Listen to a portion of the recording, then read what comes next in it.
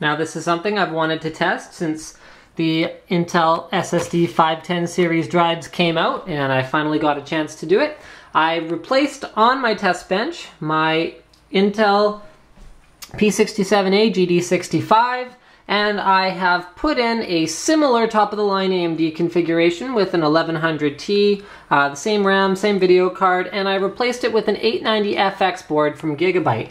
This is actually the 890FXA UD5. Now, what's interesting about 890FX boards is that they all have SATA3 6Gbps, and unlike P67 boards, which have anywhere from 2 to 4, with only 2 of them running off the Intel chipset, and the other 2 usually running off a third-party chipset, all 6 of the SATA3 6Gbps ports on an AMD 890FX board are running off of the chipset. So you can run up to 6 SATA3 6Gbps drives.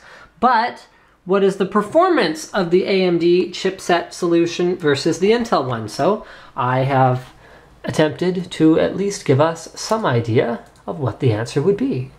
So here on the left you can see the AMD score, and on the right you can see my saved Intel score with a single drive running at SATA3 6Gbps. So you can see for reads, the AMD controller doesn't quite hit the same sequential read speeds,